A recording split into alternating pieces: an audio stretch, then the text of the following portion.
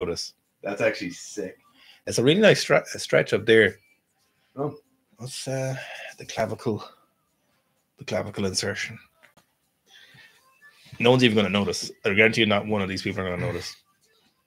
I'm not tensing my arms. No one's even going to notice. They think I'm just going to be super. Notice what, Owen? Yeah, no one's even noticed yet. There's 2 people here and they haven't even noticed. Let me turn off Jess Glynn. Okay, no one's even noticed. Oh, and your arms look so big. I'm not even tensing. Shoulders look so capped and round off. No one's even noticed. I look so tiny next to you. Yeah, you always look tiny next to me. No one's noticed. There's 5 people here. They still haven't noticed. They haven't even. I think. Noticed what? I'm gonna pass out soon. How do I get to be stoned?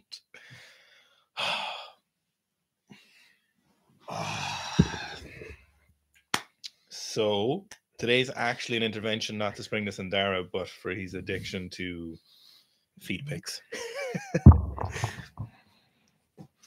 People would get a shock if they saw my feet. Yeah, violently ill if they saw your foot. Yeah, my feet are not for public consumption. Everyone's here. How are we getting on?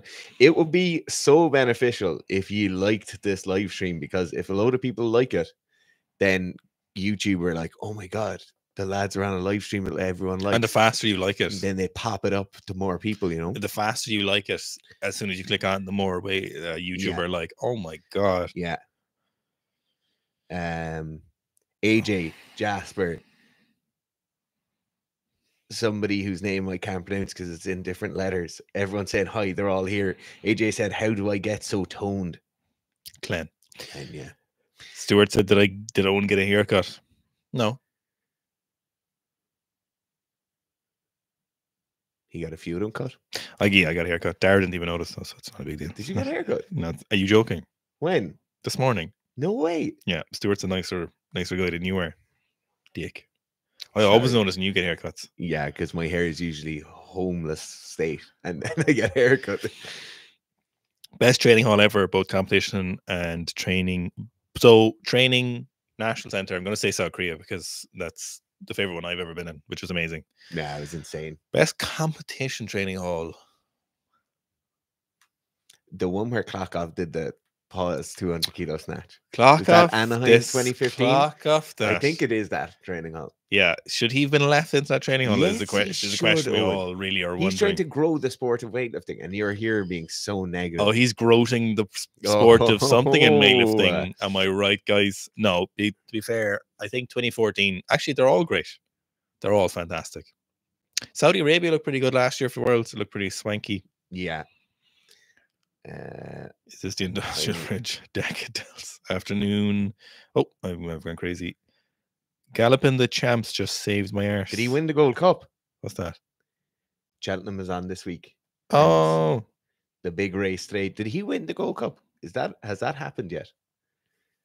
Henny Visser says Swolene. AM says thoughts on L-theanine. You did some looking into L-theanine, didn't you? L-theanine. Yeah, L-theanine is pretty interesting. It's something we thought about adding to Sika Sleep, and maybe in the future. L-theanine is pretty interesting. If you've trouble relaxing, I know some people take it with coffee to try and even out the buzz from coffee, or people actually take lion's mane with coffee as well, try and get a smoother buzz. I find there's other things that are a bit more effective than coffee for buzzes.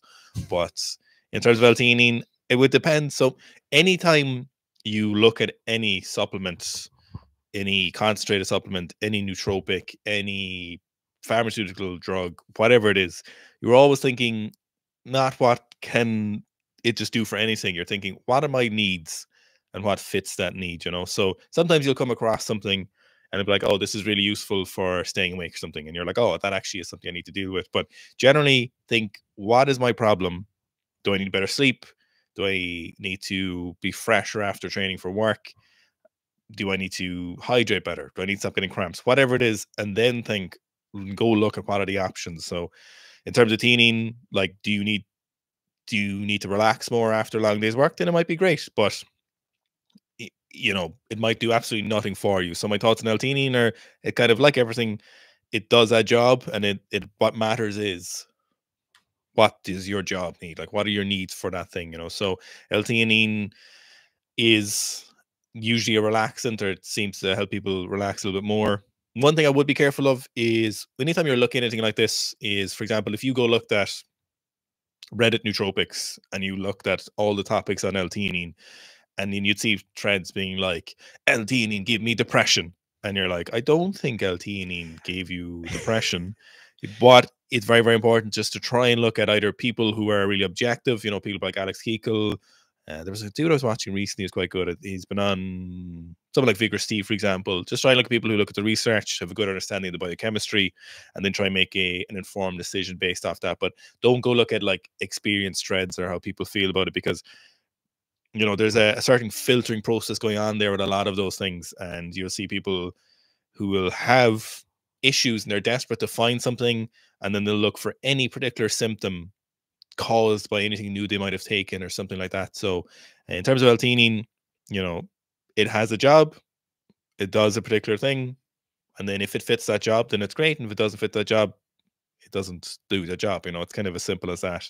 But finding obviously the right thing can be a little bit difficult. That's not to say nootropics and supplements don't have particular side effects for people or whatever, but they're not as they're a bit more benign than people sometimes make them out to be if you read those particular kind of threads. Yeah, I'll just add something at the end of that, and very much on the same kind of air of what Owen was saying. A lot of time people will hear about people taking certain supplements, and this particularly happens with stimulants and pre-workouts more than any other kind of genre of supplements. But they'll hear about something and they'll be like, oh, this pre-workout has beta-alanine in it, so I think I'm going to start taking beta-alanine. I wouldn't necessarily come to supplements from a what added advantage am I going to get from that supplement? Because to be honest, a lot of them, as Owen was saying, are a bit more benign. But what I would say is, if you're coming into the supplement world, start looking at the individual issues you might have. So if it's a concentration or focus issue, if it's a lactic acid buffering issue, whatever that direct issue is, and then go look at the information around that direct thing, rather than hearing about a supplement or seeing a supplement, or maybe seeing a supplement added into a blend and saying, oh, maybe this is the one for me. I would very much come at it from a kind of needs approach and say, I need to do this thing. Let me look up some information around this. And there is so much great information, not only on YouTube, but on even some of the forums, even on Broderick Chavez's subscription site. There's some amazing articles up there, some very, very well-informed and well-written pieces that will give you a lot of valuable information on that, and definitely come at it from the point of view where you have a particular issue that you need to fix for your performance, whatever that might be, and then start looking at the supplement approach you might be able to take, or the training approach you might be able to take. So very much a needs-based approach, rather than kind of an additive process, rather than looking at what are the supplements I could be taking right now, and then trying to take everything. And this comes from someone who's taken a lot of different supplements now. Aubrey Emmett says, what do you lads think the sickest bumper plates are? And you have the best bumper plate in this list. So the list is 2009 Goyang plates, the Chinese logo DHS comp plates, or number 3, the black ZKC KG bumpers. And number 3 is the best bumper plate in the world. Yeah, the black ZKC KG bumpers, all black. So they used to have white writing on them, but obviously that was wiped off, and they are and were the best bumper plates. Maybe the old school Alico training bumpers in a close second, but they don't really make them like that anymore. So they were just like mostly black, but they don't do that. They just seem to sell the regular plates now. Hayes Delazzini says, what's your projected timeline for completing the 5-minute mile and 500-pound squat challenge? Probably August of this year. So I'm finishing off the first block now. First block of kind of training, or in the last 2 weeks of it, and then getting into the second block and then the third block. So it is, these timelines take a long time. A lot of the training, it's funny, we were talking about, who was talking about rinsing and repeating earlier in a video. In a video we were recording, talk about a lot of training being basically rinse and repeat.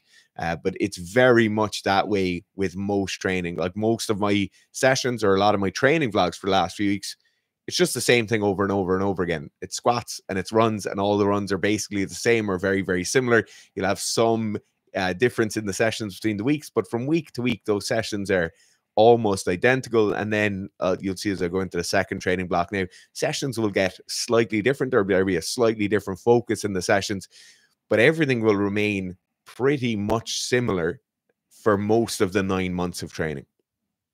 Lico have a performance weightlifting bar that's €779. Nice.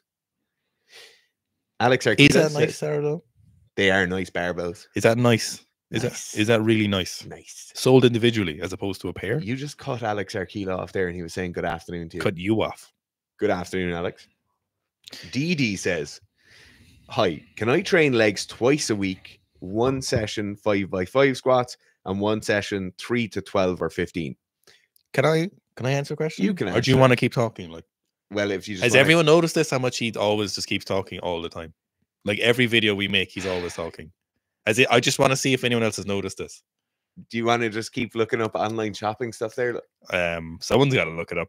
So basically, Didi, this is possibly the most common question we will ever get, and most strength coaches and S&C coaches will ever have is, can I do this workout? And the answer to the question is, and I totally understand what you're coming to, the first answer and the kind of denying answer is like, yeah, you can do that, but is that the most productive thing?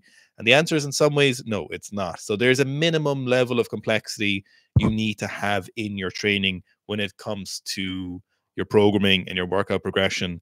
And repeating the same workout without any thought process for moving the weight when you're going to do singles, when you're going to start doing doubles,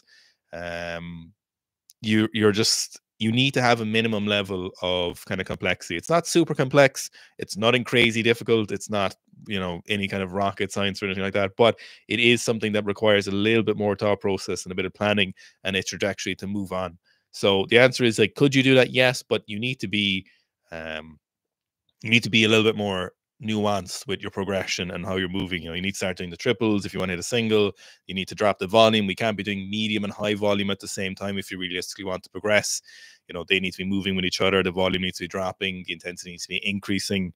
And this repeating that same workout week on, week out, totally understandable question, but unfortunately it's not the way, really. Isaac just said he feels bad for me because you're always trying to shut me down. But you just never stop talking, like. Okay, Dara Miller, great first name. Oh, is this your alternate account? yeah. Hi, Dara's my favorite. Afternoon, lads. Day one of most weeks of Weightlifting 2.0 has clean and jerks in brackets 2+2. Is this intended as 2 singles or 2 cleans and then 2 jerks? Doesn't even matter. So firstly, it does matter. It definitely matters hugely. Anytime you see reps being described as 2+2, it's 2 cleans and then 2 jerks afterwards. What you would see in the case of a clean jerk, so 2 clean and jerks following each other will be a number of sets multiplied by 2. In the same way, if we wanted you to do 3 cleans and then 3 jerks, it will be 3 plus 3. And if we wanted you to do clean and jerk, clean and jerk, clean and jerk, it will be a number of sets by 3. So anytime, that's the kind of general naming nomenclature or nomenclature for the weightlifting complexes. In the same way where if you've got 1 pull plus 1 clean, it'll be 1 plus 1. If we want you to do 2 cleans, 2 pulls and then 1 clean, it would be 2 plus 1. And it definitely does matter. The Ginji G said, hey lads, focusing on upper body strength and size at the moment, 2 sessions a week. For pushing, I do dips and press. After pressing, however, it's hard to do dips and vice versa. Recommendations. So focusing on upper body strength and size at the moment, 2 sessions a week. For pushing, I do dips and press. After pressing, however, it's hard to do dips and vice versa. So if you're looking for progression, so you're looking for upper body strength primarily. So the idea here is, like, what is the goal for that strength, and what is the goal for the particular lift? So, like, are you pushing the dips and the pressing so that you can be stronger for wrestling or for judo or something like that? Or are you doing the pressing for you just want to have an stronger upper body, and these specific lifts are the ones you want to push. So the idea there then is that if you're doing 2 sessions a week and you're doing dipping and pressing, just have one the priority one day and one the priority the other day. Now, you probably could be looking at, do you necessarily need to be dipping twice a week or pressing twice a week? And it depends on what you're doing. So the idea here is just pretty simple, is just make one session the priority. So one day dips comes first and then pressing comes second. And then the second day, then dips comes first and pressing comes second, or vice versa, of whatever it is. So it's not, it doesn't need to be too complicated. So you get each day then, or each lift gets a priority based on what day it's training. And then you can push hopefully both of them pretty equally. Ian Young says, yo guys, PANS matches in exactly 1 week, Blue Belt Masters 2 lightweight. Nice. So what kind of lifting stroke BJJ sessions should I do this week? So when you're 1 week out, most of the lifting sessions can basically go away.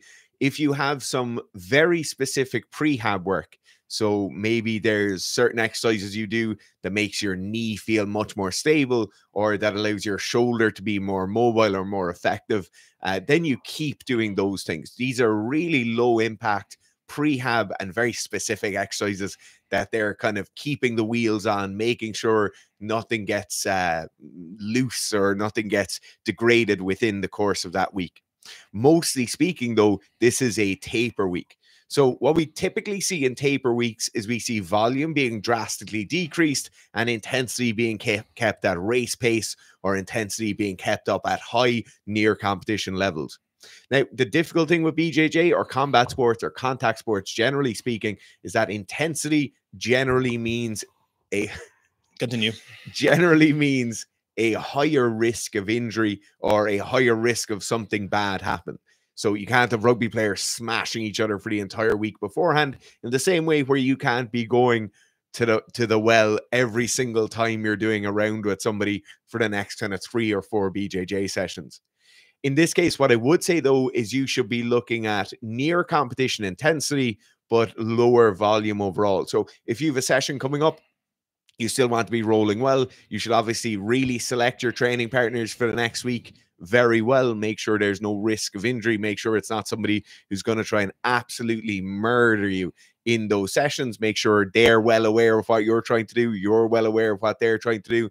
Even having a conversation with someone beforehand, just saying, these are my 3 kind of points I really want to work on today. And that's a great way of going about it. Also, you should be trying to match your competition ones. I assume if you're Masters 2 Blue Belts, your 5-minute matches at PANS. And so in that case, you should be doing your 5-minute rounds. Maybe you just have 2 or 3 training partners for a week picked out. They're fully aware of what you're trying to do, what you're trying to express during those rounds.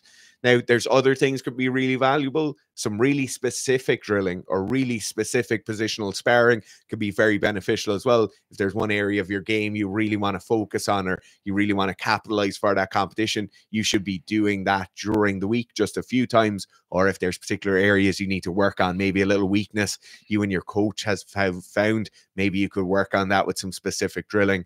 But besides that, all the hay has been gathered into the barn. You need to make sure you just hold on to that and you don't ruin anything in the last week.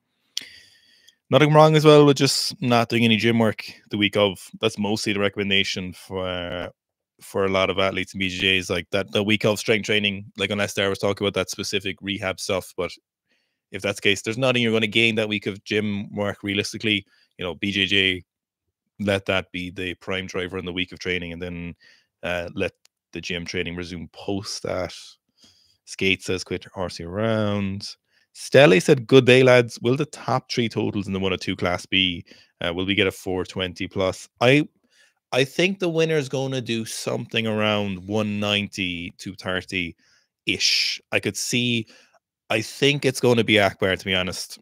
I don't know if Miso has the snatch and the clean and jerk in him. Now, obviously, I'm rooting for Miso. He's the #1 fave here at Sika for the 102 class, but I don't know if he'll be able to move that snatch. And the snatch seems to be going really well.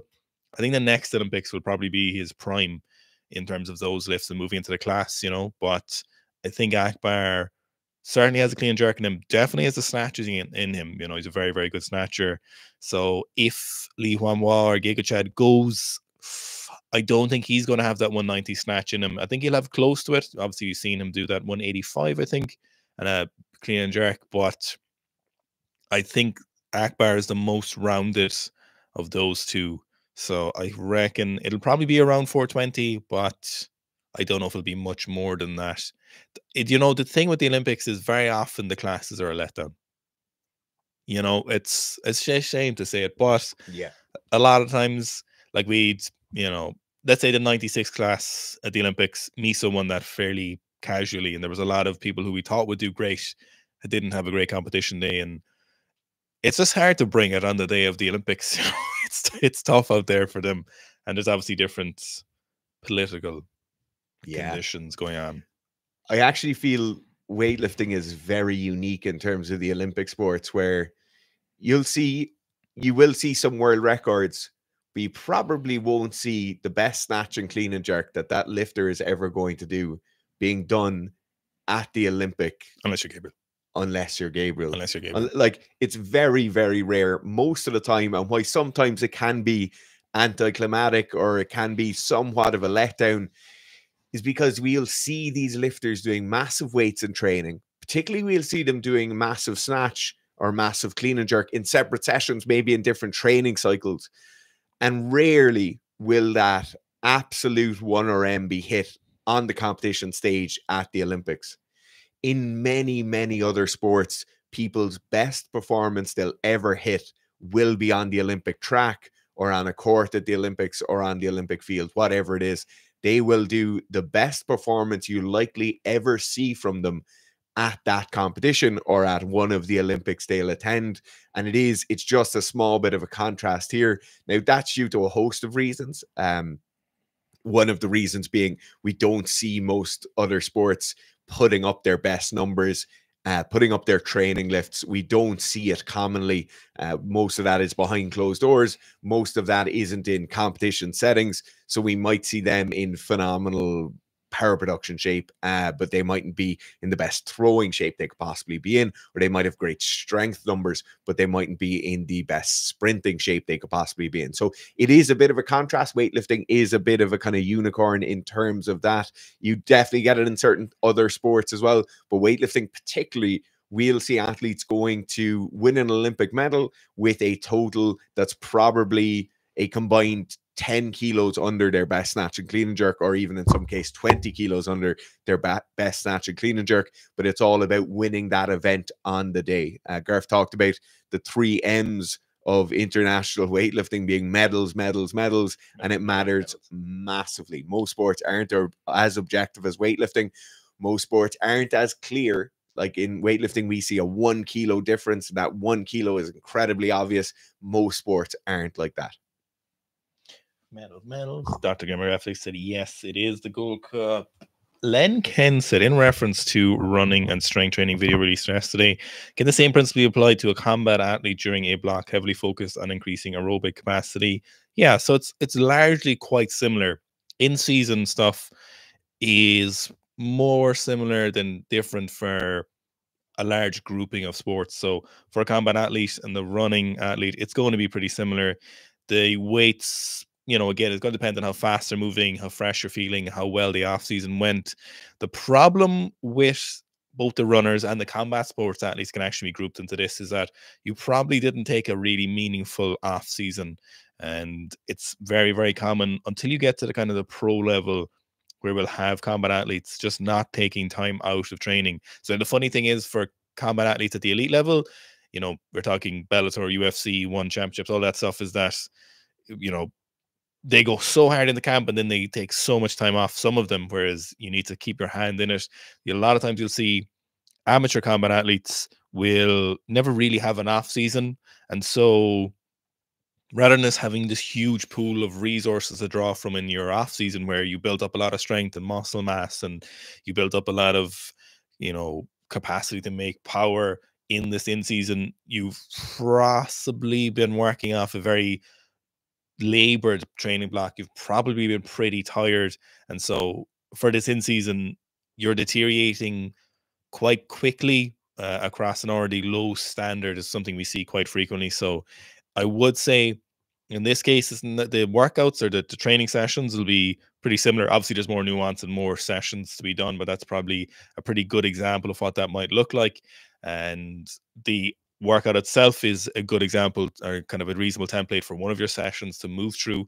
But it's very, very important to understand that it's based off of you've had a good off season, or as good as you could possibly have, based on variables like injury and your sport and how much time you got off. But it is important to understand that it's not a building phase, and it's slowing down the decay of your performance that you made in the off season. So I would say, just as a combat athlete, make sure that if you're doing a big aerobic phase, either have a strong phase planned after, probably before, but make sure at some point you've given yourself an opportunity to be in the off season. I was reading ahead there and lost where we are in the stream. Henny Visser with a donation. Thanks very much for that, Henny. Super chat. Hi lads, I do tug of war for a sport. We do a lot of weight stroke water cutting for weigh-ins before camp.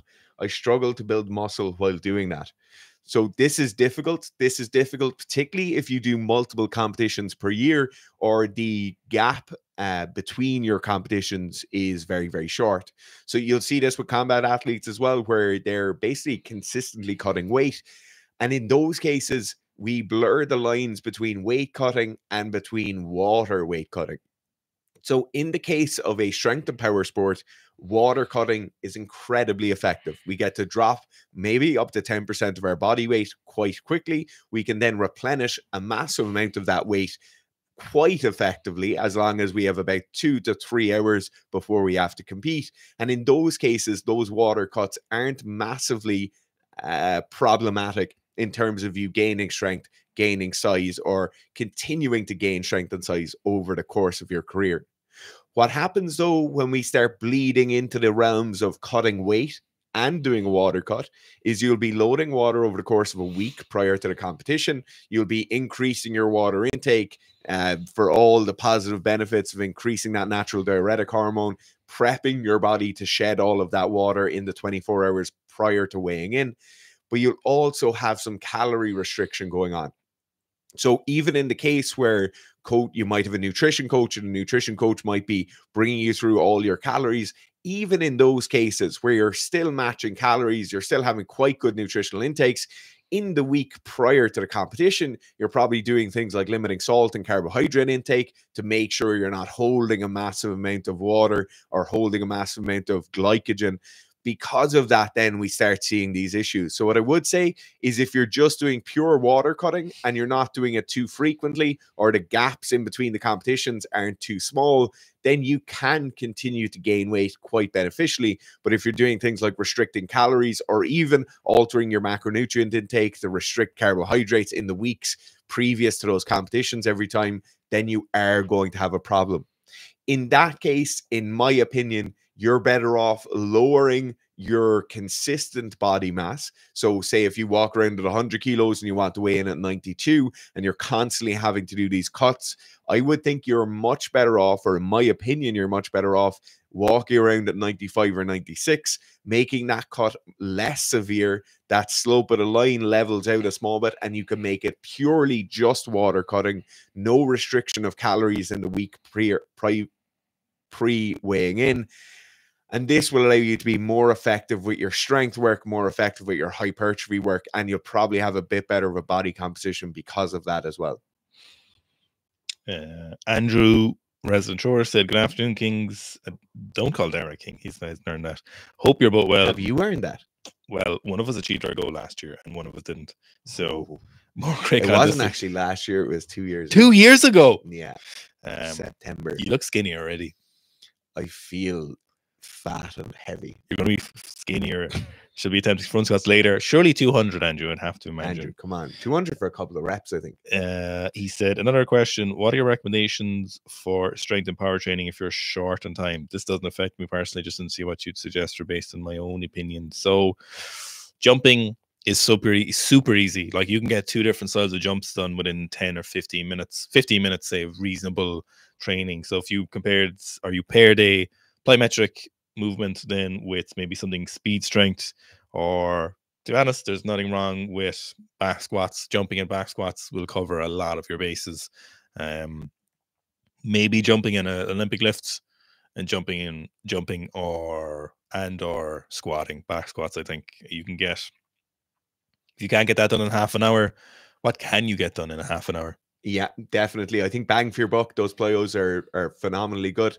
The other thing I would say is that as power athletes, people tend to be a small bit not lazy, but they tend to be a small bit lackadaisical in their sessions.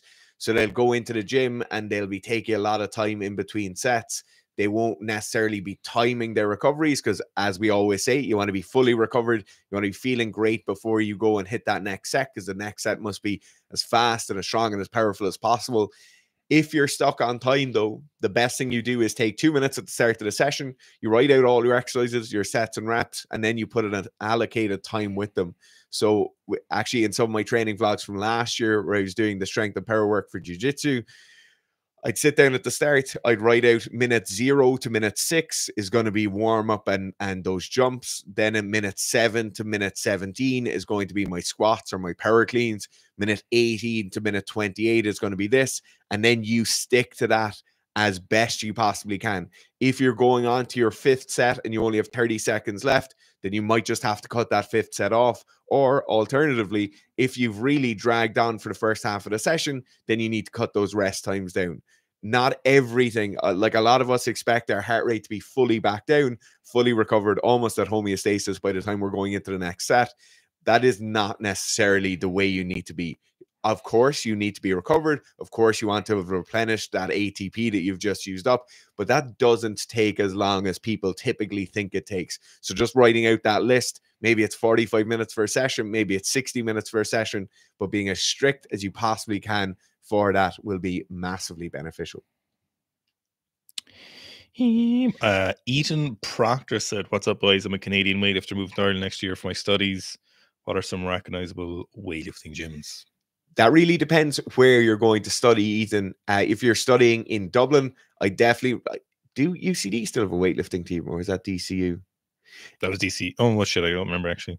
I think DCU have a weightlifting team currently there. So definitely I just recommend doing that. If not, though, definitely Capital Strength in Dublin. Phenomenal place to go and train. One of the coolest gyms you're going to see in Dublin. If you're in Dublin as well, I definitely go and recommend trying to get into the Hercs, which is it Hercules Weightlifting Club or Hercules Lifting Club? Yeah, Hercules Club, I think. Just to see it. It's like a museum of strength training. It's the OG spot for lifting weights in Ireland. If you're down south and if you're in Cork, then I definitely recommend Cork Weightlifting Club. Good group of weightlifters training there. You'll be training with weightlifters all the time. So that would definitely be my recommendation. Comrade Coolio said, "Return to weightlifting after the RDA. Are the programs in the app you recommend to prepare for a full weightlifting block?" Is Return to Weightlifting on the app? Return to Weightlifting is on the app. If not, it will be active in the next couple of weeks. The other option for you here is to go into the Weightlifting 2.0 stream, or I think it's just up as the Weightlifting stream on the app. What that does is it basically brings you from the point of starting a weightlifting block from the baseline. So Return to Weightlifting was written as people came back from lockdowns and things like that, and people hadn't really been to the gym in a while. In your case, you're coming at the point where you just haven't been doing the weightlifting specific movements all that much. And so starting off on the block 1 will be a very, very good option for you. You still have a lot of strength development there. Your power hasn't gone away at all. You will be able to step in on the ground floor there. So it is a question of how out of shape are you? How far from the lifts have you gotten? But either of those will be 2 very, very good options. Yeah, you could run the weightlifting on the app, but just use really good representations of your current max on the app. So for, get a reasonable idea and then work through it. And then even if it's a little bit lighter than it might need to be, that's not a major problem. If you're like getting back into weightlifting, it's always best to string out the weightlifting. The worst thing you want to do is go too heavy too early. If you're coming back to it, you're going to mess up your technique. Heavy weights that shouldn't feel heavy, you're going to feel super heavy. You're going to knock your confidence. A lot of different things is so you low and slow for weightlifting is very important if you're getting back to it. Unmec says, hi lads, I just snatched 107 kilos on Monday. Nice, well done. But my power snatch is around 85 to 87 kilos. Is it a problem to have this much difference for my snatch and power snatch? My immediate thing here is, how does the 107 look? If the 107 is crisp, if there's no massive breakdown, if it's not a kind of Hail Mary attempt, then it's not a massive issue. Where some issues can occur, and this is more for lighter weight class athletes or very mobile athletes, is they won't necessarily have the strength and power numbers, but they'll yeet themselves underneath the bar. And then that 107 becomes a somewhat inconsistent or like the Hail Mary thing I called it earlier, where you definitely made it. It was a good lift, but it mightn't be that repeatable every time. In that case, then having a bit more strength and a bit more power would certainly be beneficial. I probably wouldn't look at developing that strength and power through the medium of the power snatch. I probably would look at that just bigger squats, bigger pulls, being stronger, more powerful generally. But if your 107 is nice, if you're happy with the technique you're using, if it's crisp, if it's repeatable, then everything is good. Don't worry about it too much. That power snatch will increase with time. But if the 107 is a bit of a Hail Mary, then that might be a kind of noteworthy point. That might be something to pay attention to. Yeah, as a, I wouldn't call you beginner, but maybe an intermediate lifter, those powers to power clean or power snatch ratio to full snatch or full clean can be a little bit wacky, and it doesn't really matter, as long as your snatch 1RM and your clean 1RM are going up. Stuart said, just finished week 8 of becoming a horse, but 10 kilos in my squat after a long plateau. Thanks, that's great. Nice. That's really great to see lots of people making squat PBs on it. Kaiser 306 is, hi guys, you recommend behind the neck work for shoulder health to counter the internal rotation from combat contact sports? No. Well, it's not that we wouldn't recommend behind the neck work, but the answer is it's not the go-to solution, is probably a better way of putting that. So mobility, obviously strength training, specific work for overhead, so moving through weighted movements if needed, like play pullovers or something like that. But I'd be looking at specific mobility work first and foremost here, and then seeing after what needs to be adjusted. So, barbell hangs, chin up hangs, thoracic mobility, thoracic rotations, soft tissue work on your lats, on your pecs, on your bicep, on your shoulders, on your trap, on your neck, band resisted or band distracted stretches, all incredibly useful. Plenty of soft tissue work would be the go-to initially, restoring that range of motion first, unweighted, then doing some strength work in this new range of motion is kind of the next step after that. It might happen really quickly, or it might take a while. It depends on how bad the internal rotation is, how bad is there pain, is there really restricted overhead position. So all of that really matters first, and the go-to then is like the specific mobility work. So I wouldn't be using behind the neck pressing as a kind of surgical tool to use where you're like, okay, I'm going to get rid of all the time spent in internal rotation. The problem is here is that if you're severely internally rotated, doing a load of strict press behind the neck won't be comfortable. It'll probably inflame some amounts of tissue. The tendon insertion below the elbow there is very, very prone to inflammation. If you're doing a lot of whatever combat sport you're doing, whatever it is, or contact sport you're doing, it's probably already inflamed. If you're pushing people, if you're pulling people in, if you're handing off people, it's very susceptible to inflammation, and it's very, very annoying if it gets inflamed. So doing a huge amount of internal rotation or doing a huge amount of behind the neck pressing stuff isn't going to really help if you are already very, very restricted. So it's got to be mobility first, and then seeing what might make sense next. Banana bread with the accompanying emoji of bananas and bread afterwards says, question regarding necessity of muscle volume. Muscle mass, great benefit for judo, etc. But what about sports like baseball? Ichiro skinny, but throws hard and hits home runs. Is there a need for bodybuilding balloon muscle? So this is a really, really interesting thing. Baseball has it, sprinting has it, a lot of the track and field sports have it, where you have some athletes who are phenomenally powerful, very, very fast in their given... Very fast in their given silo, but they don't necessarily look like they're incredibly strong or hold a lot of muscle mass. Now, it's certainly true where you can get somebody to swing a bat throw a ball, swing a golf club incredibly fast with a massive amount of power with not that much muscle mass. When we look at that muscle mass, we're probably going to see a very high degree of fast twitch muscle fiber. We'll probably see very well developed muscle tendon relationships and tendon strength there.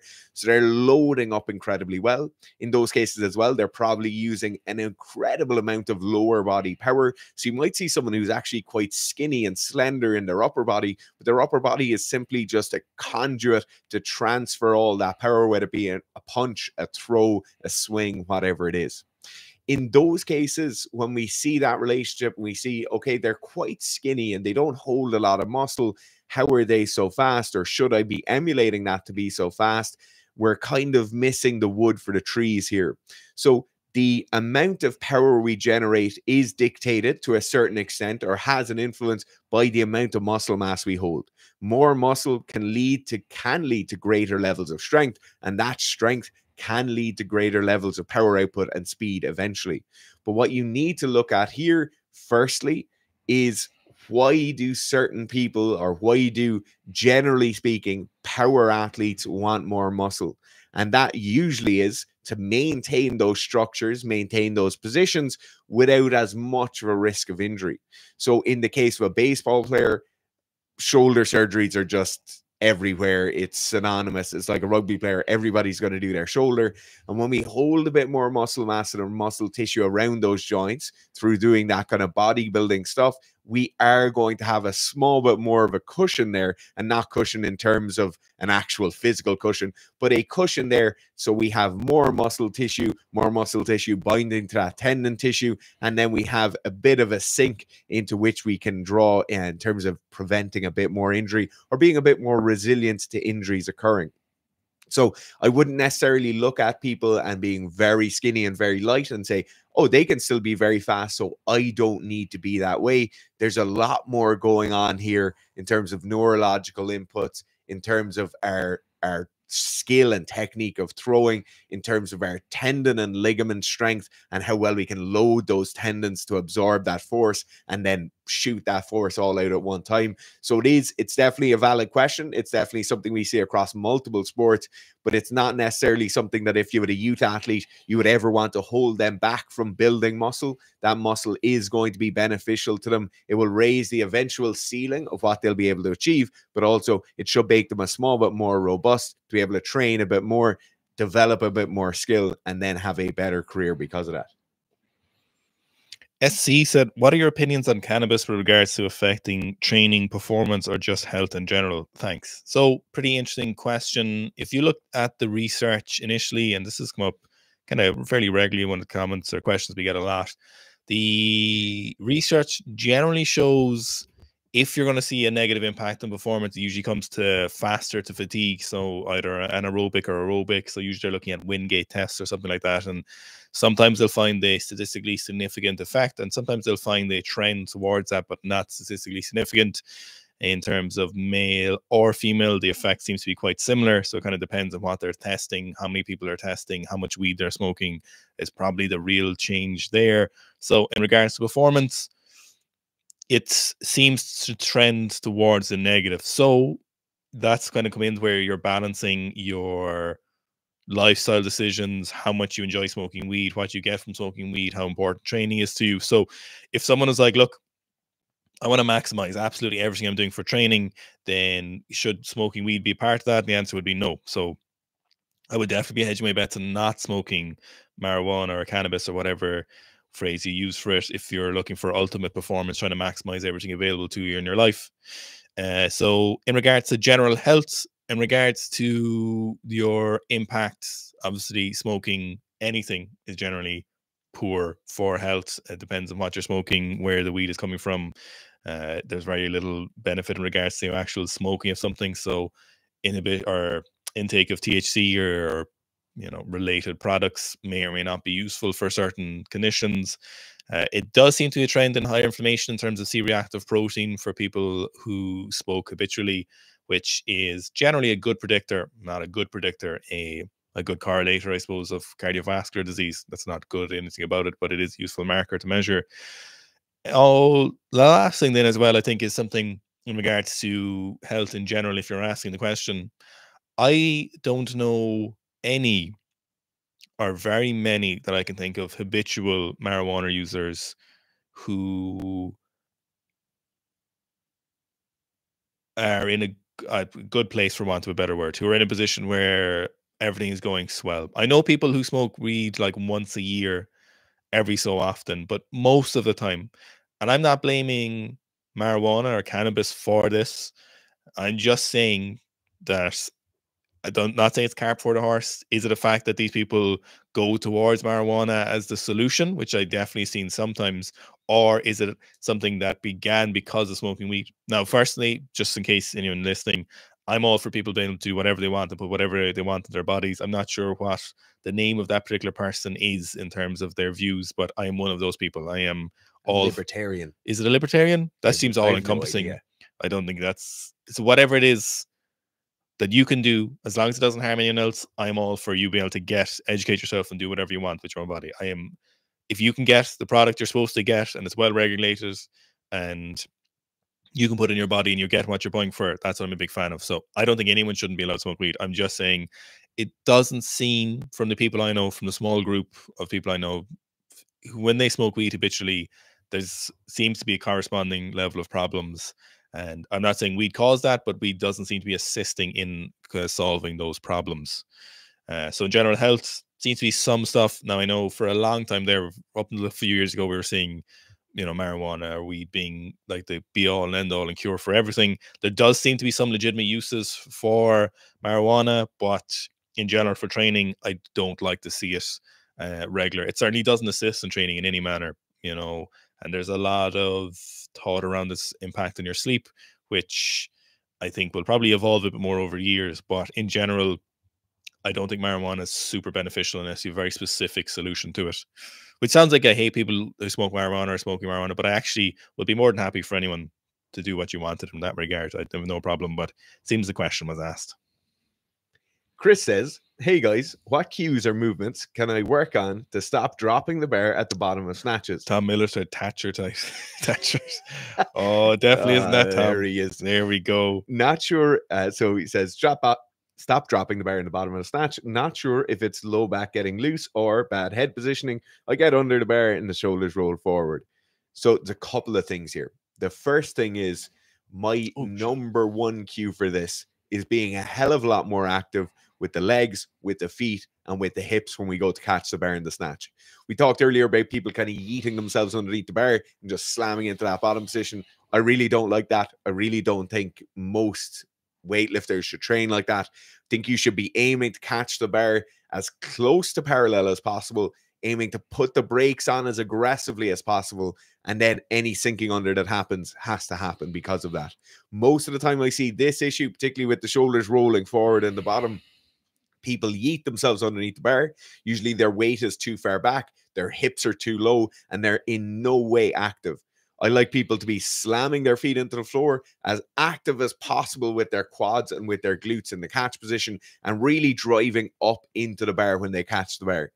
In my opinion, the best person to watch for this, if you want to see what I'm talking about, is Gabriel Sincrain, or Loredana Toma is another great example on the female side. Very, very active and very strong in the catch position, and this tends to stop that error from happening. Now, a secondary thing that comes along with that, a lot of time people just don't have that strength overhead, and so strict pressing behind the neck, snatch grip, strict pressing, snatch grip, push pressing, and snatch balances. Snatch balances are all so beneficial here, but the first thing you should be doing is the actual technical thing of making sure you're being active in that catch position. Okay, we gotta go. Thanks very much, guys. We'll talk to you all again soon. If you have urgent questions, sikastrength@gmail.com. As always, if you want to see what any of our programs look like, go onto the app. You can start a free trial. You don't have to pay anything. Just download the app. You can look at the programs, see what they look like, download a few of them, put in your numbers, and you'll get a first-person view of what those programs will look like for you.